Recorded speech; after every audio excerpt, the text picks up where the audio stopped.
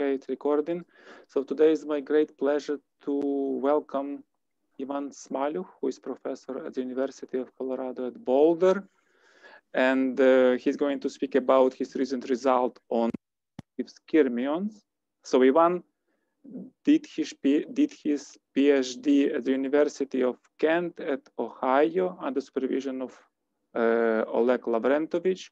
After that, he made a postdoc at the University of Illinois at Urbana-Champaign, and then he joined the faculty as assistant professor at University of Boulder, where he is still working till now as a full professor. And last but not least, Ivan Smalyukh was or is a consultant on our recently approved FCT proposal, and I would like to thank him for his support, which was a very important ingredient for this approval of this proposal. And now I give a word to Ivan. Please, Ivan. Thank you, Mykola. It's really a great pleasure to share with you a little bit about our research on topological solitons and their out-of-equilibrium behavior. It would have been really even more pleasure to visit Lisbon, but we are all unfortunately locked at our homes and hometowns. Hopefully there will be better times. And so I would like to start with this pictorial, or I should say, video introduction to my presentation that we'll have today. So what you can see at the bottom are you sharing all kinds of... Are you sharing yes. Oh, because I don't see anything. Oh, I see. I'm so sorry. I was under the impression that this was already shared, but apparently that's not the case. Okay, can you see it now? Yes. Yes. Okay, wonderful. It now should make a lot more sense. So thank you. Yes, so you can see in here in the bottom row, video preview of my presentation, and the little object that you can see moving in all different ways in here are topological solitons that we'll discuss. They're really not even particles, just the structures in the field of nematic liquid crystal molecular orientations. And you can see in here that they do behave like particles, and not just like particles, but active particles, maybe reminding you behavior of animals, bacteria, right? Forming all different types of schools and herds and moving collectively, in some cases, preserving what we should call now social distancing, like maybe here in this middle case, right? But in the other case, really behaving in a way as, you know, would be during non-pandemic times, right? They are very, in a very much close proximity of each other. And so all of these very different types of behavior arise for topological solitons when we power them by oscillating applied electric field, as I'll discuss today in my talk. And so before I start, however, I should acknowledge the work of my students and postdocs who did it. In particular, Haley Sohn, she is here. She just graduated in the spring this year.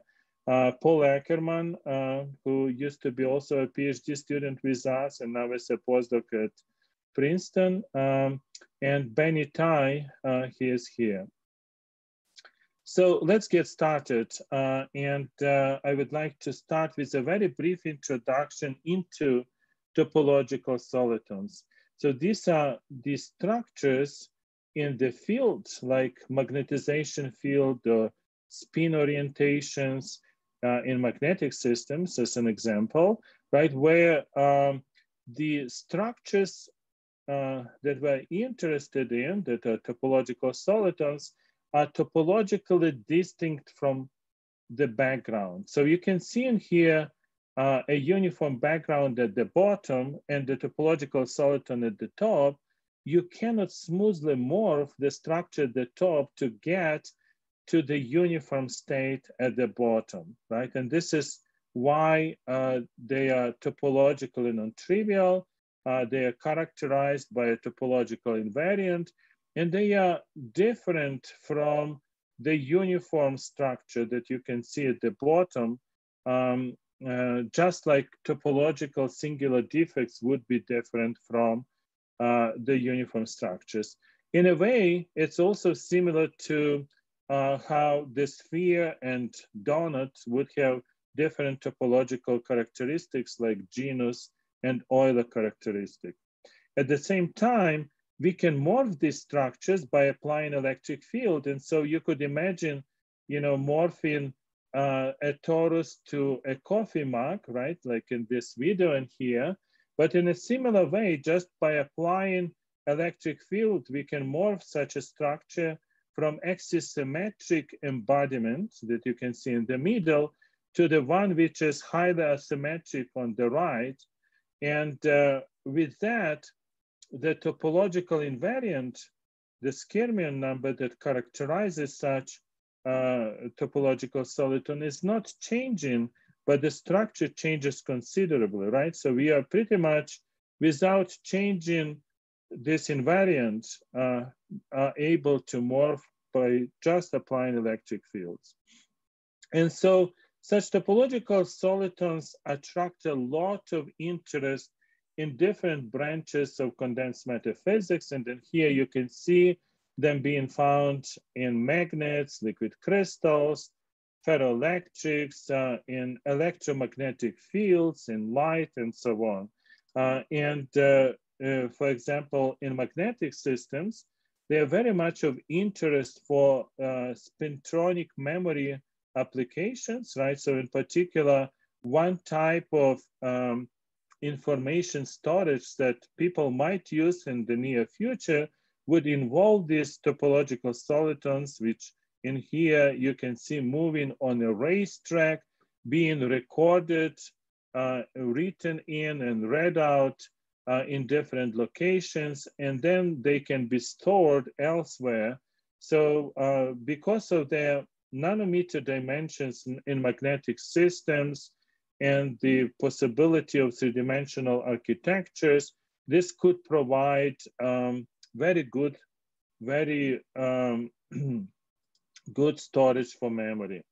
But before we proceed with discussing the auto-equilibrium behavior of such topological solitons in liquid crystals, I would like to give you a little bit of background, because very likely you are very much familiar with other types of solitons, right? So for example, the waves, that are of solitonic type that you can see in here in the giant pool in the University of Maine, right? And yet another example of shallow water wave that is also topological in nature, you can see in here. It's not the types of solitons that we'll be talking about today. The very simplest type of topological soliton is depicted in this movie on the left. And you can appreciate that in a one-dimensional space, R1, you can have a twisted structure of molecular alignment that is not trivial, because once you embed it in a uniform far-field background where these molecules point vertically, you cannot eliminate it and it can move around, right? And so what we will discuss today is something of this type, but in higher dimensions, right? And so you can imagine taking such a twist wall and making an axisymmetric structure out of it, as I'm showing here in this movie, right? And what this gives you through such a very simple construction is the simplest type of two-dimensional topological soliton, which we call baby Skyrmion, right? And you will see the reasons for that kind of name in just a little bit. And so in these types of solitons can be found in liquid crystals and magnets, as we discussed. In liquid crystals, of course, our order parameter space is the S2 sphere, S2 mod Z2, right? So because of the nonpolar nature of liquid crystal director. However, there is a theorem saying that for two-dimensional and higher dimensional spaces, the solitonic structures can have their field vectorized smoothly in all cases, and therefore oftentimes we'll use a representation of vector field, right? And then the order parameter space is the S2 sphere. And in the case of such two-dimensional soliton that you see here, when you map such a structure with all different orientation to the order parameter space, you will cover it fully one time, right? And then the Skyrmion number in this case is equal to unity. And so when we published one of our articles on the Skyrmion motion of baby Skyrmions with this type of title, I was invited to pediatrics conferences actually after this, but it's not really baby that we are dealing with in here. It's a topological soliton. There is no even particle, as I was mentioning, just particle-like topologically protected field configuration. And so where does the baby name come from? Well, it's all because of the topological solitons that are found in high energy physics. And so in there, they were originally introduced by Tony Skyrm to model the elementary particles in particle physics, where the nucleons with different baryon numbers would be modeled as topological solitons that are described as elements of the third homotopy group, pi3s3, right? And so in here, S3 actually corresponds to SU2 or the parameter space. And these different integer numbers, Z, actually correspond to different baryon numbers, right? Or atomic numbers of the nuclei in periodic table.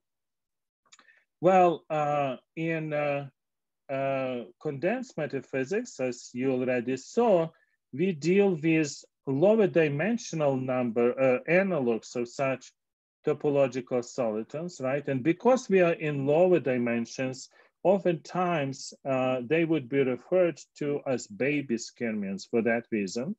And they are characterized by the Skyrmion number that can be found, that can be calculated as this integral, but geometric interpretation is the number of times that this field that you would map from two-dimensional plane R2 to the S2 sphere would cover that sphere, right? So in the case of example I was showing and you see in here, this would be one. And then there are, of course, one-dimensional topological solitons. So simply an example of that would be the twist wall that you have seen, right? And so they would be pi1 S1 mod Z2 or pi1 S1 equals Z. But in addition, there are other types of topological solitons, such as Hopfians, right? They would be actually described by the third homotopy group of S2 or S2 mod Z2. In this case, that type of mapping from S3 to S2 is the Hopf map. So again, we have integers in here, and the topological invariant is the Hopf index. So as I already mentioned, the topological solitons attract interest in many different branches of physics, from nuclear physics, high energy physics, all the way to cosmology and condensed matter and so on. And the beauty is that in liquid crystals, we can study them with optical microscopy. We can have them exhibit these beautiful types of topological dynamics that we will be looking at today. And one thing I want to convey in here is that in all of these cases, we are mapping from, in order to characterize such topological solitons with homotopy theory, we are mapping from the, one-dimensional, two-dimensional, three-dimensional, R1, R2, R3 spaces, right?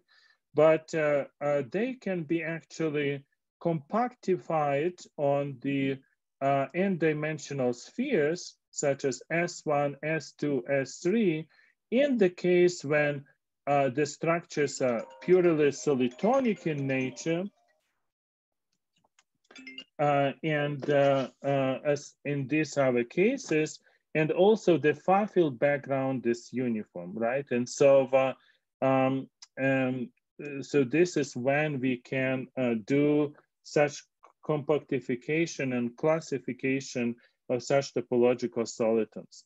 And so many of you, of course, familiar with topological singular defects, right? In that case, we can characterize them with the very same homotopy theory, with the same elements of homotopy theory. So in the case of, for example, point defects, right?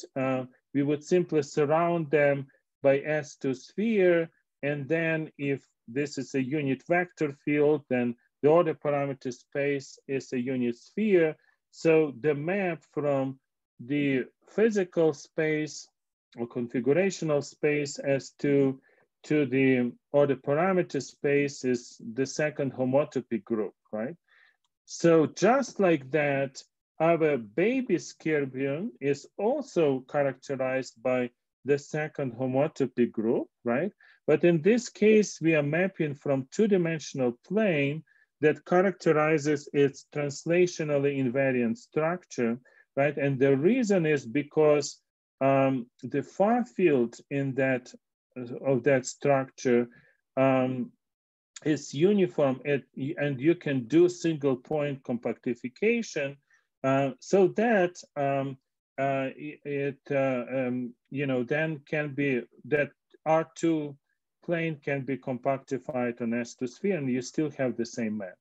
But moreover, you can see that in our studies, we often find structures where topological solitons coexist with singular defects. And actually, these topological solitons would be terminating on such point defects characterized by as the same elements of the same homotopy groups, right? So for example, when we have Pi2S2 topological baby skyrmion soliton, right, then it can be terminated on two block points or two singular point defects of opposite charge.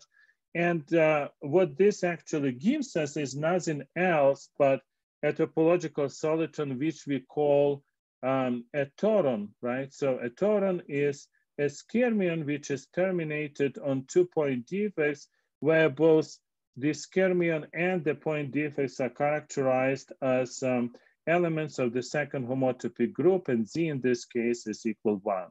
And so what you also note in here is that this process allows us to embed a topological soliton in a uniform far field background by terminating it on point defects that have the same topological charge represented by the same element of the homotopy group. So now in liquid crystals, we realize them in nonpolar field, director field, and the material is formed by molecules like the one you can see in here that have rod-like shape. These are the materials that are very broadly used in displays. But one thing that is special in what we are doing is that we are adding chiral additives to such molecules that, is very similar to what you have in all kinds of displays, right, that you are using on a daily basis. And so these chiral molecules are very similar to the conventional liquid crystal nematic molecules, but they have chiral centers. And because of that, they have a tendency to twist.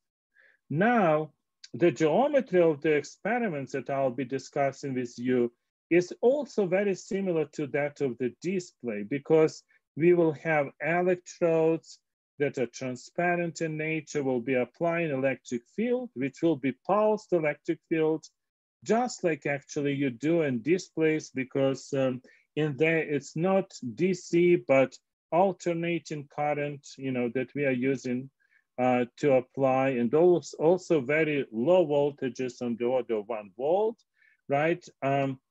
But the difference is that we will have these topological structures realized in our system. And when we'll apply fields, we'll see them moving rather than staying in one location, right? And so if you'll take a cross-section of such a topological soliton, right? In here, this is a view from the top on our display-like sample geometry, right? And now, if we change the boundary conditions, if we change the anchoring coefficient, we can go between the structures of the toron and skyrmion that I was showing you. Remember, the skyrmion is translationally invariant, and toron is the same skyrmion, but it terminates on the 2-point defects, and then here, this would be close to these substrates confining glass plate of the display-like liquid crystal cell. So this is our geometry, the experimentally accessible anchoring coefficient parameters, are listed in here, and the very similar ones we will also use in our numerical modeling. So actually, this video was generated by changing that surface anchoring coefficient in this range, which we can do in our experiment as well. And so now for our modeling, we use Franco-Zin free energy that you can see in here with all different elastic constants independently measured. We'll be applying electric field. So for this reason, we need to have the electric field coupling term, right? It's a dielectric system. So we have a quadratic term in here. And then there is also surface anchoring term, right, which describes the interactions of liquid crystal director field with boundary conditions. And as I already mentioned, the coefficient W can be varied in a range from 10 to the power minus 4 to 10 to the power minus 6 joules per meter squared. And so now as we do this modeling and minimize free energy for different W coefficients, right, and for experimental elastic constants, we find that these torons and skyrmions can all be found in different parts of diagram, right, for different values of W and the thickness of the sample, so the gap between the two glass plates in the geometry that I was showing. And so that means for our purposes of experiments to play with these solitons, all we need to do is to tune W, pitch, and thickness of the sample, and we can have either skyrmions or torons as stable configurations. And actually, we can do three-dimensional confocal microscopy imaging to map these structures, and indeed consistently with numerical modeling, we can see skyrmions and torons under these different conditions corresponding to this diagram. And so I should mention that very important part of the study is three-dimensional mapping of such topological solitonic structures.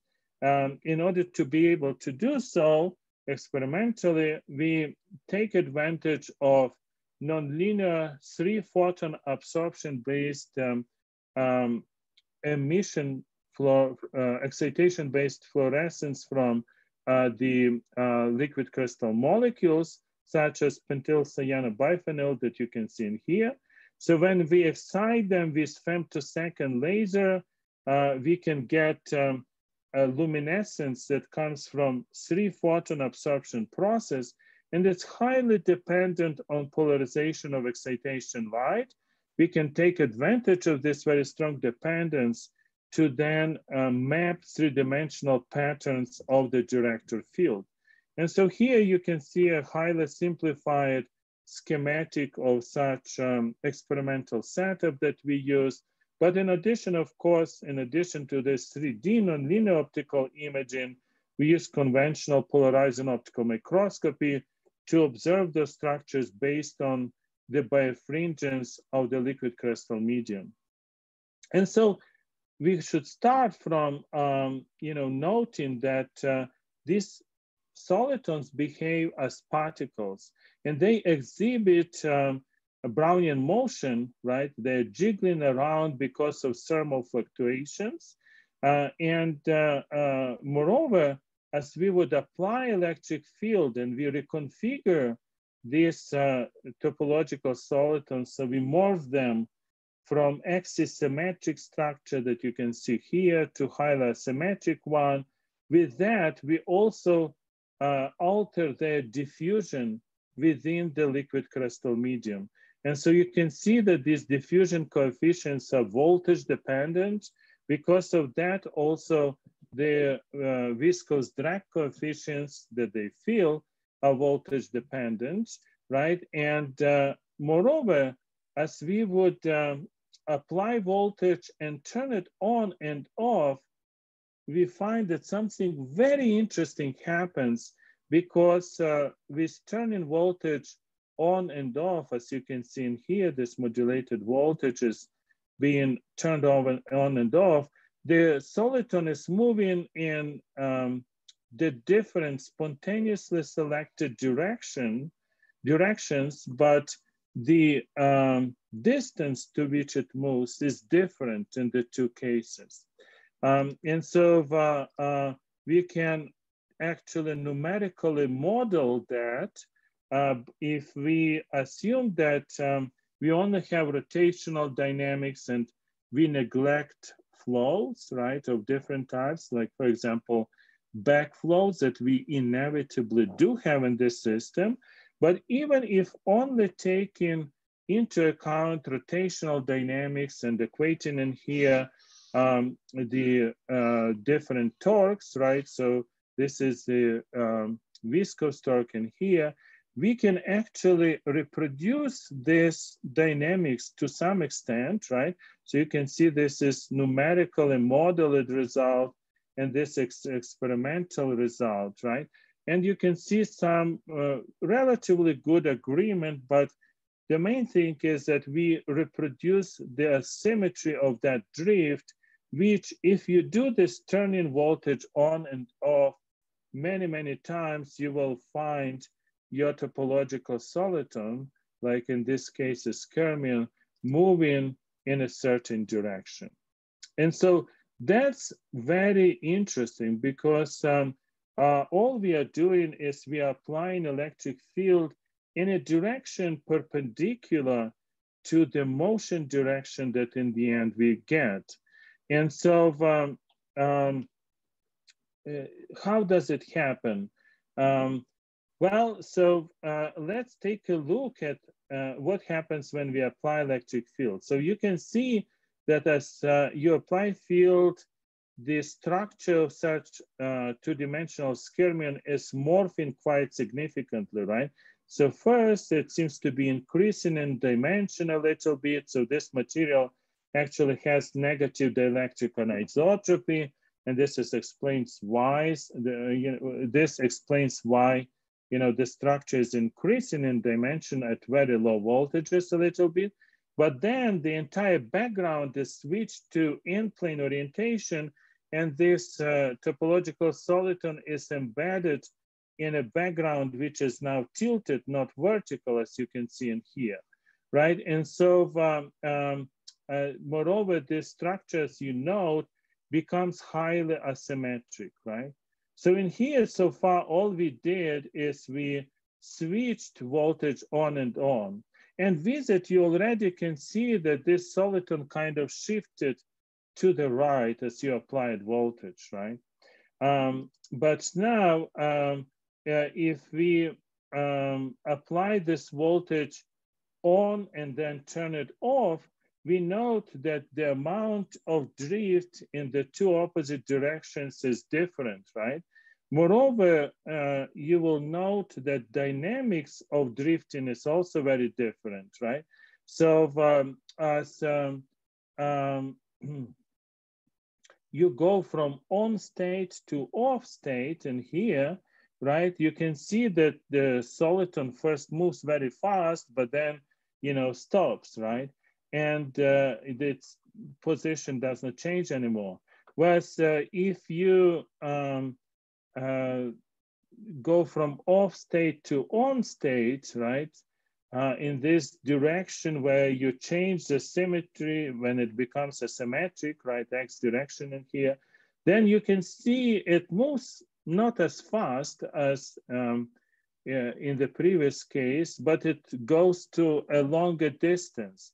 And what this means is that now you can change the frequency with which you're turning voltage on and off, and you can make your soliton walk in one direction or in the other direction, right? So, if you will be switching on and off, at given the periodicity of that switching being larger than 1.5 seconds in here, or 1.5 seconds as an example, right? It will move in one direction, but for less than half second, for example, it will move in the opposite direction. And then here you can see the point at which these two curves cross each other, right? So this is where the motion direction would be reversing. And so in our geometry, we now can have these topological solitons in a glass cell, very similar to that of display. And all we are doing is we are applying electric field, which is modulated, which is in direction perpendicular to substrates, right? Because the field is applied to transparent electrodes of the cell, but the solitons move in a spontaneously selected direction perpendicular to the field direction, right? And this, we will see, can give to a lot of emergent effects that will remind us active matter of different types. And so we know with quite a few examples in literature, right, where people have activated passive systems by supplying energy. And so this is one of the examples where there are vibrations of or mechanical agitation used to activate these particles in here, right? And then they start moving and exhibiting 2D nematic-like defects and so on, right? But in our case, our solitons, would be perfectly static, not moving anywhere. However, if we apply this oscillating field, we can steer these liquid crystal director orientations, in different parts of solitons, and that equally can result in, emergent motion of such a topological soliton. And so I should mention in here that this effect of applied external field far away from the soliton is a threshold effect, right? But in the interior of soliton, you respond to the applied electric field even below the threshold voltage or threshold electric field for the surrounding medium. And depending on that voltage that you apply, you will also have very different types of behavior in different regimes, right? And so in here you can see what happens when we apply a low voltage modulated field, right? And then we observe between cross polarizers how the textures evolve of such a topological soliton. Moreover, in our numerical modeling, we can reproduce this behavior. And so the top one are experimental images, but the bottom one are the computer simulated analogs of them. And what you note from this is that the evolution of the director field, which in here is manifesting itself in these different polarizing microscopy textures, we know that it's not invariant upon reversal of time, right? So if you look at the times when you turn voltage on and off this modulated field, you can see that the texture evolves in a non-reciprocal way, right? And we reproduce it in numerical modeling as well. Moreover, as we would look at some more detailed features of such topological solitons, the baby skirmins that are moving in here, we would note that the shape of the twisted region, right, which we here can characterize by this handedness parameter, right, which is defined as you see in here, very similar to what we have in the twist term of Frank free energy, right? And then when we normalize it by the cholestatics wave number, 2 pi over ph, right, Q0 in here, then we see that this pink region that corresponds to high values of this handedness parameter is evolving in a non-reciprocal way as well.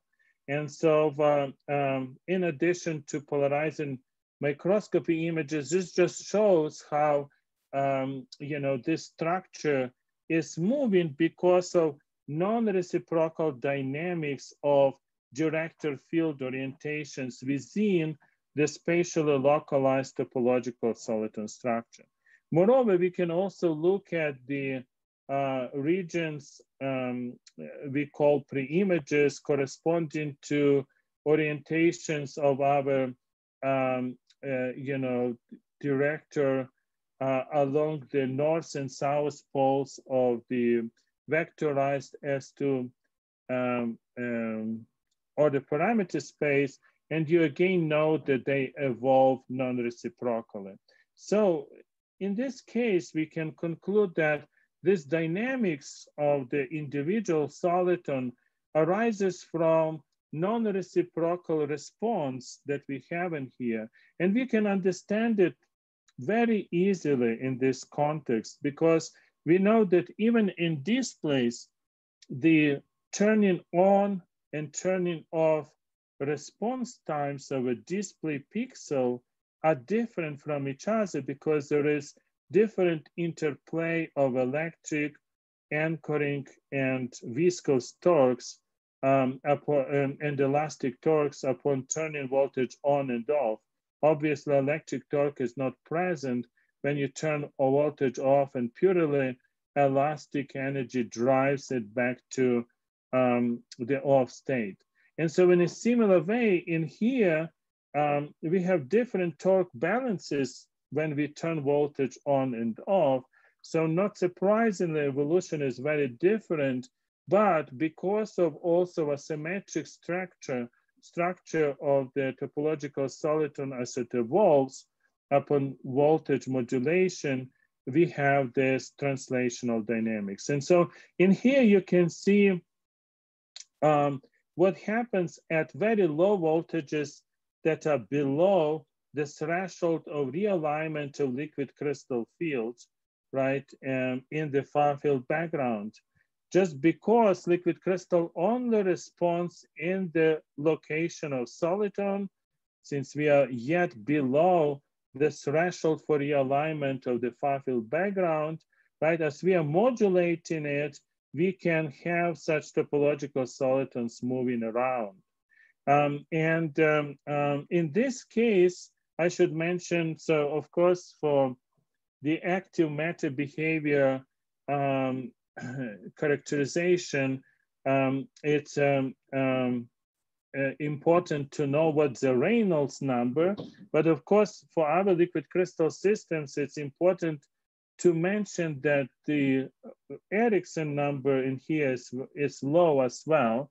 So what it means is that in this regime, we can assume that viscous responses do not alter the elastic configuration of director field that much considerably, right? And so, however, potentially the other regimes could be explored as well, though not in this study. And so this type of motion, right, is very interesting, I believe, because you can see that the liquid crystal around kind of remains passive while only this topological soliton is activated. It's similar to what you have in racetrack memories in magnetic systems, right? Where you have a solid film, you cannot have any motion, it's not a fluid of the atoms of this solid crystal in there, but the spin texture can move because you can continuously rotate the spins, and with that, you can translate such a skyrmion, in this case, along the racetrack memory, record information, read information, and so on. It's also similar to another very familiar phenomenon, which is the stadium wave, right? These people are not going anywhere.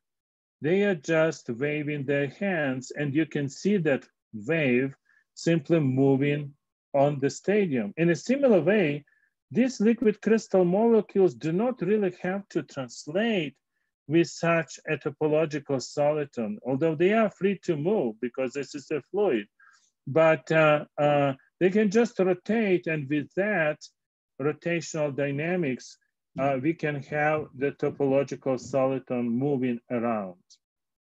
And so we have confirmed that in the regime of low voltages, we can have such a soliton moving back and forth, and the tracer particles, which would provide evidence for flows, do not show them following such a topological soliton. So it can simply pass through. As you can see, this black trajectory is the skyrmion trajectory, while the particles undergo Brownian motion and jiggle around with a little bit of backflow effects taking place, at some locations across the depths of the thickness, but being not really instrumental for such motion of solitons, right? And so they are present but weak. And so, as I already mentioned, by changing the frequency of modulation, we can have such individual soliton moving in opposite directions, right? The direction is spontaneously selected, but once it's selected, we can change frequency and we can have it moving back and forth. And so that motion can be also controlled by changing voltage. So now it's interesting to go from just one topological soliton to many of them. And so we can take laser tweezers and we can, help them find each other. And you can see in here a single guy, a couple, a trio, and you can see like little chains in here. And then you can have many, many of them, right? And they start exhibiting collective behaviors that are not predictable very easily, right? Because you can see all we are doing is changing frequency and apply it modulated voltage, but they can choose the motion directions, they can join together or split apart into different groups, right? And here in a different regime, they can form chains that are meandering around, and exhibit those highly emergent outer equilibrium behaviors that oftentimes you would associate with living matter. But we don't even have particles here. All this is the structures in the field. Then oftentimes you can see also some defects forming and them moving around, in the field lines around the singular defects. So a lot of interesting emergent behavior, as you can see, can occur. And moreover, importantly, there is no repetition. As I mentioned already, this is very emergent behavior. You can have them moving around for days, and they will always find a way to do something new and different each time.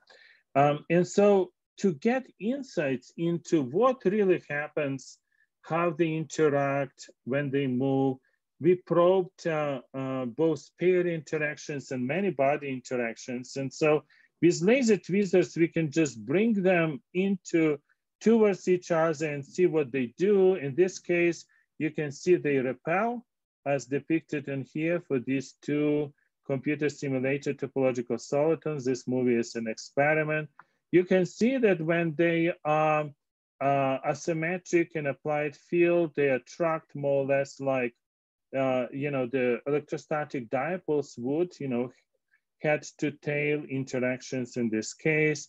And so what you do going from this movie at the top to movie in the middle is you just simply change voltage. And, in here you can have more quantitative characterization of interaction potentials, right? As you're changing voltage, you're morphing these particles, you're reconfiguring them and changing their interactions from dipolar attractive to repulsive, right? And there is a lot in between when they attract weakly, or if they are side by side like this, they repel even at applied field, right? So because those interactions are highly anisotropic, and you can see in here that if you bring them with laser tweezers from different orientations, right, relative to the tilt directionality of the background tilt in this geometry, then they will indeed behave more or less like electrostatic dipoles would.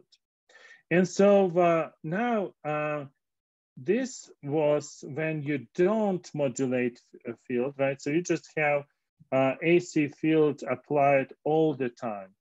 But when you do modulate, they don't just simply attract or repel, they start moving together. But as they move, they also change their mind how they want to interact with each other. So you can see in here that the two solitons in the beginning were closer to each other, right?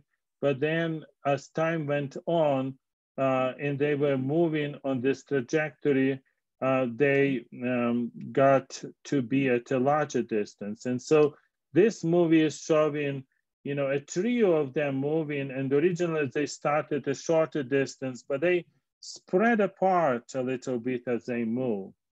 And so what should we expect as we get to more and more of these topological solitons? So in here you can see an example where we have tens of millions of them. So this is a sample, much like liquid crystal display. The solitons are a few microns in dimensions. And then you can see as we generate them and oscillate field, they form a little school in here that is depicted as gray area, right? And as you zoom in, you can see that there is some structure within this school. If you zoom in even more, you can see many of them, like these guys in here, moving, right? In a certain direction. And you start noting, oh, they seem to know where they are going. They seem to be going in the same direction. You also note that these little clusters are highly reconfigurable. They're always changing when they move. and they're also interacting with all kinds of obstacles that they find on the way. They find a way to go around those obstacles. So we characterized all different parameters and how they affect the collective behavior in such a system. And we find this incredibly rich because as we change voltage, frequency of modulation, and packing fraction, so how many of them we have within the sample, we find that there are regions when they are simply unstable, right? Because those are not in these parameter spaces equilibrium of energy in some way. So even if you don't apply field or you apply and you don't modulate, they would not be stable. Then there are regions where they are behaving as individuals and regions where they behave as social beings, I would call. They tend to form some little clusters of different kinds. And then those clusters can form schools, right? And so we can reproduce this clustering in our numerical modeling. So in some applied voltages, they prefer to be these more isotropic clusters. At higher applied voltages, they tend to be more linear chains, right? And we can understand this because we can qualitatively model them as dipoles that tilting to different degree relative to the plane within which they interact. And so when they are in the plane, they are forming end-to-end chains, right? When they are tilted somewhere at intermediate tilt orientations, they form these isotropic clusters. So now there is a lot within the diagram, right, that I summarized, but we can now take a peek, at how exactly they behave. So you can see that there is a regime where they effectively preserve social distance, if you wish, although this is not 6 feet apart, this is maybe, 6 micron apart, but they are not clustering in any way, they're staying apart. And they move in the same direction. So this is a big school of skyrmions. However, they are all individuals within that school. The school has social distancing in place. And we can see that as we characterize the mean versus RMS, root mean square, we can see that the slope in here is larger than 0.5, which you would have for passive systems. And so you have this behavior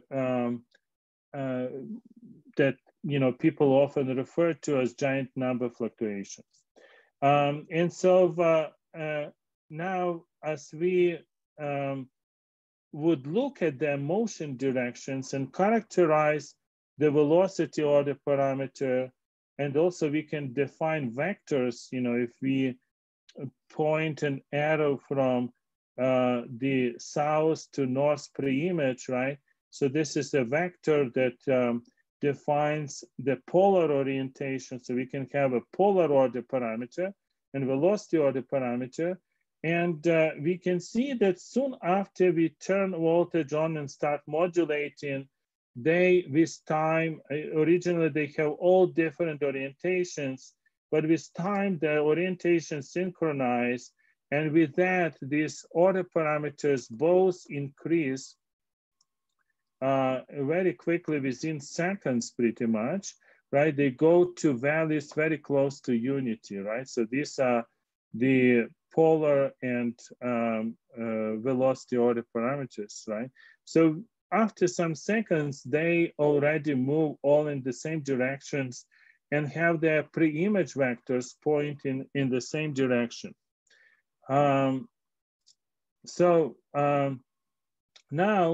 as I already mentioned, we probed many body interactions between such topological solitons, and we can see that there is a minimum in here, which means that we have adhesion of some kind. So they don't want to stay apart, they want to move collectively within the school, because even though they are at large distances, there is some attractive interaction between them while they move within the school. And so in here, you can see a different regime. So all we did is slight change of voltage and frequency. And you can see that now all of a sudden they form little clusters, right, of different nature, either isotropic or linear, depending on voltages, right? And, you know, kind of interpreting everything with our pandemic time terminology, you could think about these clusters like families, right?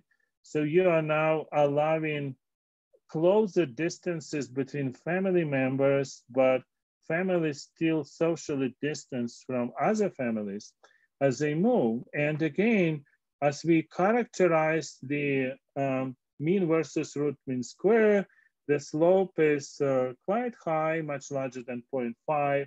So we do have analog of giant number fluctuations. Another thing to note, so this is this huge school moving in the big cell that I was showing you, and we only see small part of it because, you know, if I zoom out, you will not see individual guys, but you can see the edge of the school. So this is the end front, you know, and you can see that that, you know, no guys are lost. You see this little guy in here was kind of stuck somewhere on some imperfection, but then it was catching up with the rest of the school, right? So they have well-defined edges, right? You see this little guy is catching up, right? And the reason he's able to catch up because as an individual, he can move a little bit faster than these clusters. So this is all very interesting because you could say, well, what's a big deal? They are clustering.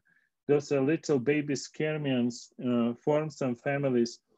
But actually, this connects very nicely to the very nature of skyrmions in high energy physics, where clustering of individual skyrmions gives you high baryon numbers, which then explains the subatomic particles, you know, with different high baryon numbers, right? And up to now in condensed matter, we only dealt with the baryon numbers or skyrmions with elementary skyrmion numbers, right? Because they did not want to form skyrmions with high degrees. And you know, we published recently this Nature Physics article where we actually managed to form so-called skyrmion bags to be able to have high pi2 s2 equals z, high z value, right? Skyrmion numbers. And so, but what you have in here, these are emergent high degree skyrmions, much like these nuclei in high energy physics that you would have, right? Like in here, right? So these are all formed by clustering of elementary high energy skyrmions, right? And these are their liquid crystal analogs that are not stable in equilibrium, but once you start oscillating field and they go out to equilibrium and they start moving, and you get those clusters for free, right? Which is exciting.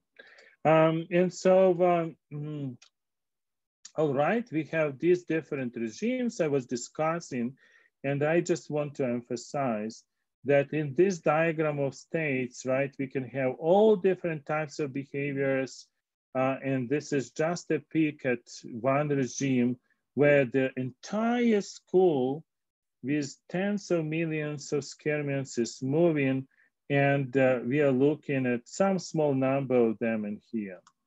And so, as I already mentioned, the edges of skyrmions are very well defined, and this in all different regimes. And I already showed this little guy catching up with the rest of school, because individual skyrmions can move faster than the clusters of them.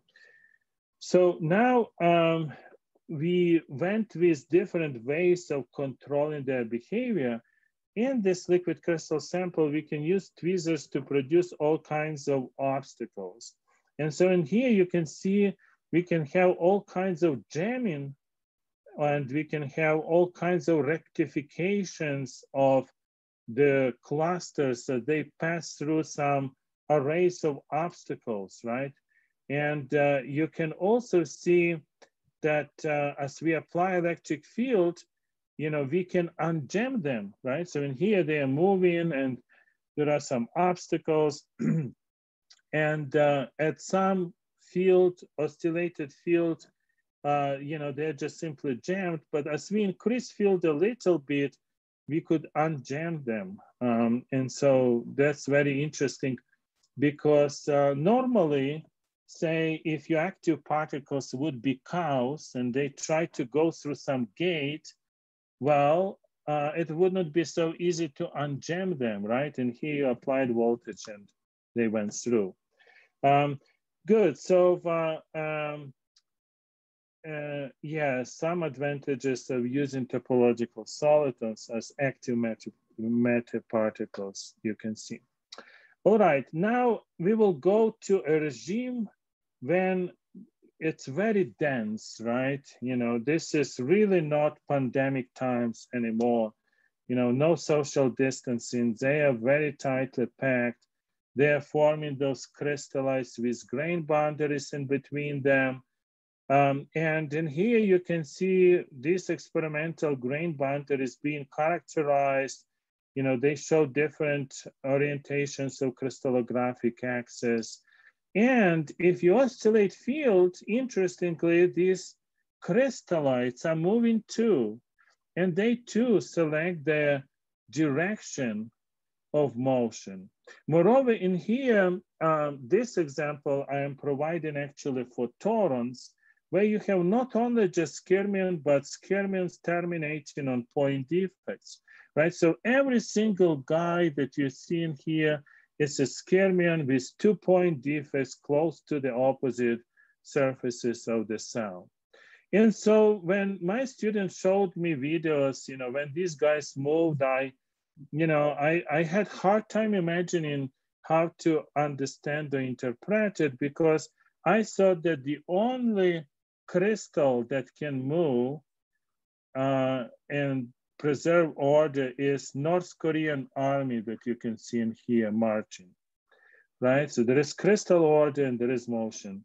But these guys apparently can do this too. And you can see how they do it.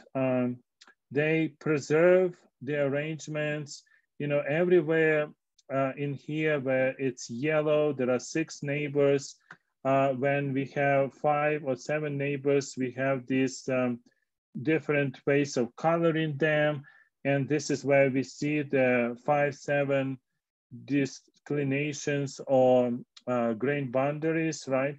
And you can see that soon after you start oscillating field, they all figure out in which direction they want to collectively move, and they move there.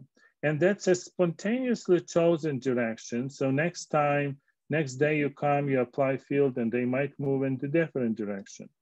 And so reminding you that these are the skyrmions, right, that are terminating on point defects close to the confining surfaces. And they're all second homotopy group elements, right? Skyrmion terminating on point defects. Again, we can characterize their velocity order parameters and how they move in these arrays. And there is a lot of very interesting behavior that we can actually, again, reproduce in our modeling. So you can see good agreement between experiments and modeling for some selected region of the sample in here, right? And so these are different visualizations as we apply field in here, right? So this is now within a tightly packed array. What we note is that as you apply field, because the material has negative dielectric anisotropy, these guys start to expand in their lateral dimensions, but also as you oscillate field, these point defects go out of the plane in here, right? So they are kind of being sheared in a way. So it's not only, the size kind of increases, but they're also being sheared in a way by applying oscillating field. And so in order to get some insight into what's really going on, it was very difficult and painful to pay attention to all the different arrows. And so what we did is we visualized the point defects, right, that on which those guys terminate, and then also pre-images of north and south poles of these topological solitons within the arrays, right? And so now we have these different presentations in here with a vector field, right, colored. And then those are experimental polarizing optical microscopy images between parallel polarizers.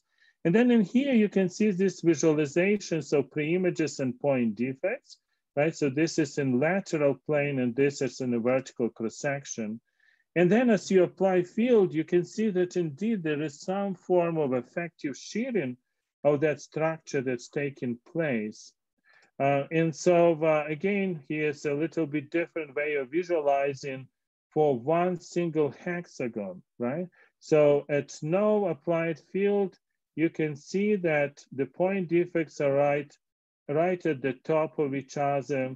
And you have one of the pre-images of North Pole connecting them, as you can see.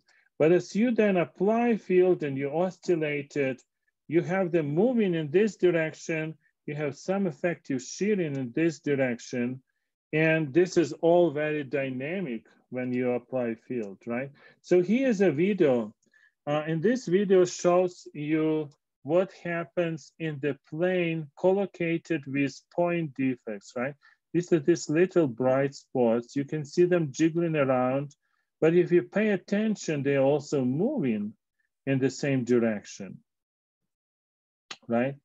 And so as video is playing, you can see the defects are moving. These little hexagons in the background are moving, which are tightly packed, squeezed, squashed topological solitons. And you can characterize this motion over a long time. So in here, the positions are time color coded, right? And you can see that they are just shifting the hexagonal primitive cells very nicely as they move with time. And as you would zoom in even further, you start noticing a lot of this jiggly motion, right, that you have at each point in time. And as you zoom in even further, you know that this is pretty elaborate motion, right, where the centers of these topological soliton particles are executing pretty elaborate motions while they move. So now let's see what happens under different basic conditions. When we have no applied field and we look at average displacement, there is no average displacement. They don't go anywhere. They undergoing Brownian motion, yeah, but there is nothing happening. There is no net motion. As you apply field, that oscillating field, they exhibit linear time dependence, right, of this average displacement. If you look at mean square displacement, then you know that even in here, in this region, the mean square displacement is linearly dependent on time, right, at no applied field. That's because of they are jiggling around. right? But as you apply field, then you have that kind of quadratic dependence, right? And as they are moving for the mean square displacement, right? And as you turn off field, again, you go back to this regime, right? So this is what really happens. And now you can characterize, the individual defects in topological solitons, and you can see how they are undergoing different displacements with motion. So I'll not go into too many details of that. But then it's interesting to ask a question: what happens with these crystallites as they move, right? So how do they evolve with motion? So you can see here the region and sample at different times, 0 second, 250 second, 500 seconds. Well, we can now do our analysis of where the defects in hexagonal lattice are, right, at these different times when they are moving, right? And you can see that in some way you can notice some annealing of defects of these grain boundaries. There are fewer of them, with time. So there is some annealing of defects. So actually, you could say you got a better crystal with motion, right? And indeed, as you would characterize so this ordering is quasi-hexatic, right? Hexagonal, right? Because they're a little bit sheared, yet in the cross sections you have something very close to hexagonal lattice. And so, as you would now characterize the local bond order, right? And if you would, characterize it and plot it with these different colors, and then you can characterize hexatic order. So you can see that with time, that hexatic order, say within these regions of the sample, did increase, right, with time. So indeed, you get more ordered system as time passes in here with motion. And then we also can characterize the velocities of these particles, right? So now we can look at these regions and see in which directions they move. And so you can see in here these arrows pointing in different directions. So we characterize how they synchronize their velocities. So originally, these crystallites, start shearing, and they start moving in all different directions, not very orderly, but then very quickly synchronize so that the shearing direction and motion directions are orthogonal roughly to each other. The velocity order parameter is on the order of 0.75. It's lower, you notice, than what we had for the Skyrmian schools with social distancing, because in here, when they're so tightly packed, there are defects and they are kind of obstacles for each other in their motion within this very tightly packed crowd. And they are also squeezed in the motion direction. So that's another thing that is interesting to note. Again, you could ask, well, we saw how motion evolved for individual Skyrmians, for little clusters of them. How does it happen for these crystallites in here? And so you see this in a movie for the case when we observe such a crystallite between two parallel polarizers. You can see very interesting evolution of texture as they move. It's important to know that that evolution is non-invariant in time, because we can characterize rotations of these solitons within the crystallite and also their translations. And you can see that effectively as they move, they rotate to the left and to the right, not just move straight, right? And this amounts by which they rotate in different directions are different. And this is highly non-reciprocal motion within each period of voltage modulation. So here's by voltage is turned on and off, right? So effectively, each individual guy is rotating to the left and to the right, and then is translating at the same time by some distance. And so, this is rendering of that kind of motion where the different colored regions show pre-images of constant directed orientation, and the little spheres at the top and bottom of these structures are topological defects, the hedgehogs, right? Point defects, right? And so it's pretty amazing for us that this motion is so elaborate, because all we do is oscillate the field. And actually, it's not really a student pushing the button on and off. It's all automatic, you know, by function generator. The field is, you know, in direction orthogonal to the plane of the sample. So all of this is spontaneous, all of this is emergent. And in some way, it reminds, you know, some of the better times when pandemic was not here and carnivals could be going on, right? So I'm hearing from discussions with Micola and Margarita that there are a lot of experts from Brazil in carnivals in your group, and you know, they probably know all about this. Well, this is a topological version of carnival, because these are the defects, the pre-images of order parameter space that exhibit this very interesting dynamics. And so far, I only discussed with you the baby skyrmions, right, and torrents, right, which are based on them.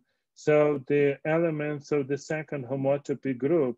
But there is a lot more that liquid crystals of different types can offer. And our research group discovered Hopfians and helionautons of different types. You can see in this article. So those are the you know, elements of the third homotopy group of S2 or S2Z2, right? Recently, we are also working on other types of solitons when we have different types of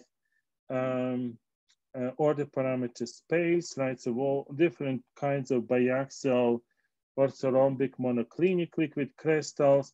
And so this means that, in fact, there are many different topological particles that we can play with. And it will be very interesting to explore, you know, how the topology and this outer equilibrium behavior are interlinked with each other, what types of dances they do in carnivals, if you wish. And this is all in future, and hopefully some of that will be also explored within this collaboration with Micola, Margarita, and other colleagues in the department.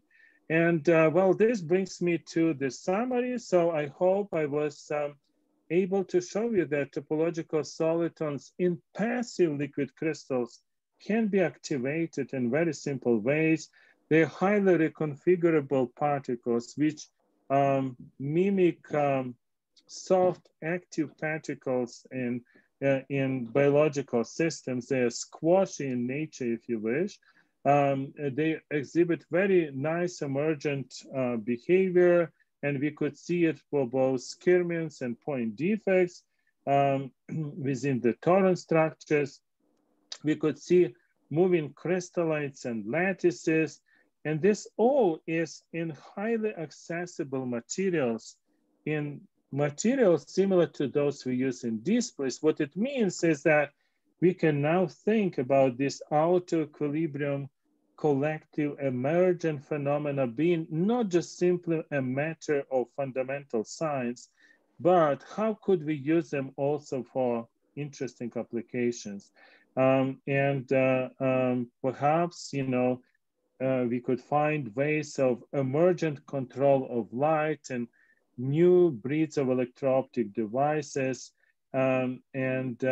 Also, I should point out that because of the interest in topological solitons in so many branches of science, what we do here in liquid crystals has implications for those other fields, and that also is very important. Thank you for your attention. Thank you, Ivan, for nice. Now we can have time for 1 or 2 questions if there is in audience. So, are there questions?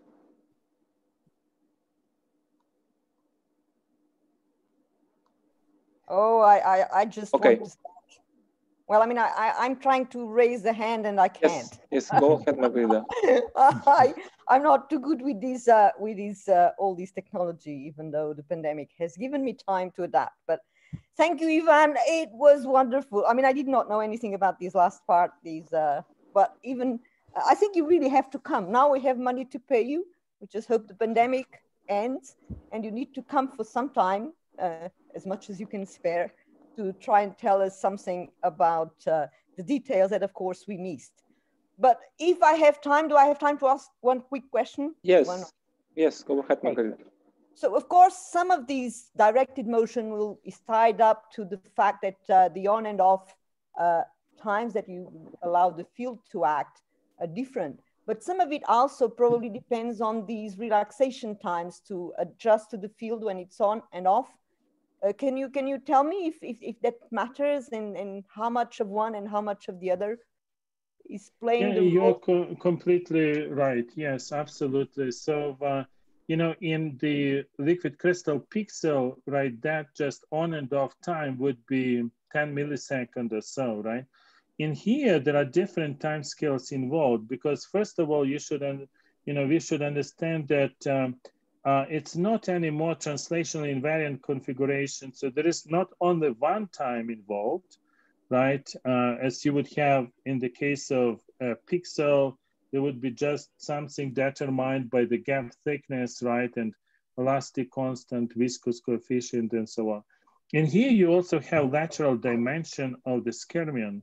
And so there is, you know, that response now that is characterized in how it's being squeezed and morphs, you know, on which time scales. And those are much larger, actually. And, you know, while we characterize them and when we see them in numerics in some way, there might be also some opportunity of understanding them analytically somehow by, you know, applying some nice modeling to that as well. And then, you know, you're right that there is also time scale of interaction between those guys, right? Because they are at some distance to each other. And, you know, if we are changing this frequency, right? In some frequencies, they have time, for example, if they are with dipoles in the plane, they want to get closer to each other, right? But, you know, by the time they can make a step forward, you know, towards each other, I would say, right? To form a chain like cluster or something like this, you know, maybe we changed voltage because we oscillated in it all the time. And then, well, they want to do something different at that other voltage. They want to go farther apart, you know, and then they are getting these conflicting messages, get closer, go apart, you know, get closer, go apart. And they figure out something, you know, that, you know, is a compromise, right? And you know, then you have this emergent behavior, which is highly reconfigurable because conditions always change. And they're getting conflicting messages, and this is, you know, from oscillating voltage, right? But the important thing is that this is, you know, allowing us to have a lot of knobs in altering this outer equilibrium behavior. Thank you. I don't want to monopolize. I have many other questions, but I'm sure we'll have time to talk again about these. But thank you very much. I'm not expert on a Brazilian carnival, but we have some Brazilians locally. And I'm pretty sure they can tell you all they know about the Brazilian carnival, even if you come to Lisbon. This is now that's great. an added attraction. Okay, thank you very much, Ivan. It was very, very, very good. I mean, it was so packed that I mean, I had a zillion questions, most of them stupid, but I'll save them for when we can talk. If the pandemic does not decrease, we'll talk through these means sometime soon. Yeah, hopefully it goes away. Yeah. It will go away, but I mean, we might have to get on with the work before it goes away. So, yeah. Thank you for the time, and thank you for the talk. My pleasure. I have another question from Nuno. Nuno, please. Hi, Ivan. Thank you very much for your talk. My question is related to the size of these objects. So how do you define their size? And in particular, you have talked about diffusive properties, how this size compares with the hydrodynamic radius and with the interaction radius that you can also fine tune. Yeah, very good question.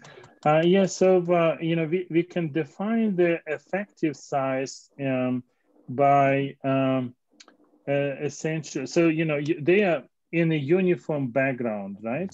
And so whenever, so you can see in here, whenever it's black, right? That's when the arrows point orthogonally to the screen.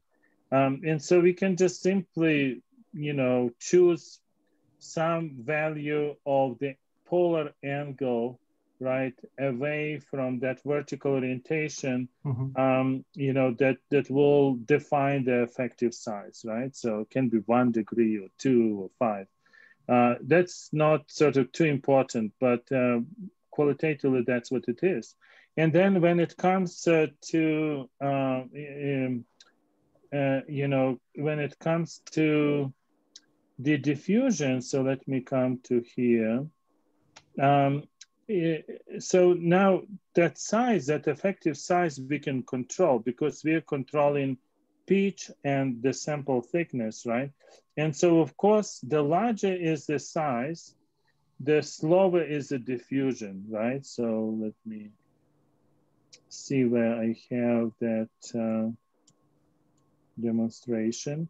And then as we are applying voltage, of course, the diffusion correlates with that effective size, right? I think I'm almost there.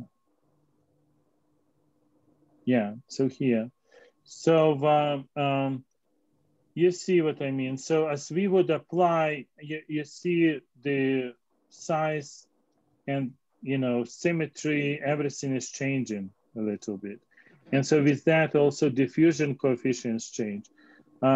So, in here we have two different directions and the structure becomes asymmetric, right, along one of the directions. And this is where we see quite significant change of the diffusion, right, of these objects.